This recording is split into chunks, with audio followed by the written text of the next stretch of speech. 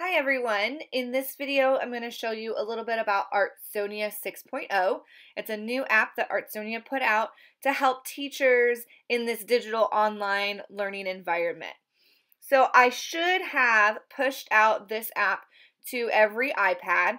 So if it's not automatically downloaded, you can go to your manager app and it should be in there ready for you to download. And this is what it looks like. That's the app logo. White with a splash of rainbow paint. So on the iPad, you're going to find the app and open it. You're going to log in as a student, which is the blue button, and you're going to allow access to the camera. You need to be able to take a photo. The first thing you're going to do is you're going to scan the QR code, which is on the art website, and it will take you to Trailwood Elementary. You're going to click on your student's grade level and find their class. Now I don't have a class for me, so I'm going to type in my name.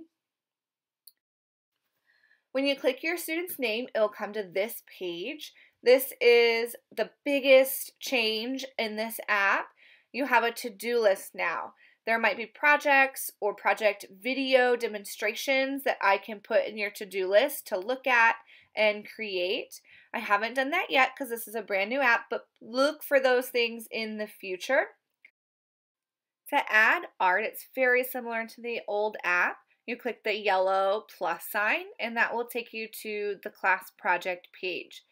You're going to scroll down to find the project you want to add to, and I clicked At Home Creations. And then you're going to want to allow the camera to be in use. And then you can take your picture of your artwork. Make sure that you get nice and big, zoomed into it so we can see the whole thing. And then once you take your picture, you can do all of the same things as the old app. You can crop it, rotate it, you can adjust the brightness and contrast of it.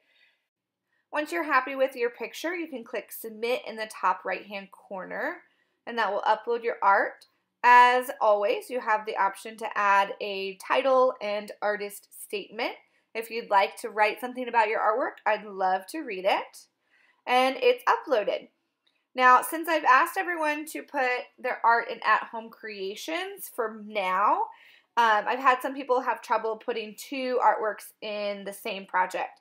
So going through the steps again and getting into your student's portfolio, to add more than one artwork, when you click add, you can see at the top At Home Creations already has an artwork, but I'm just going to click it again and it says confirm submission. You want to hit OK. You do want to add another picture there.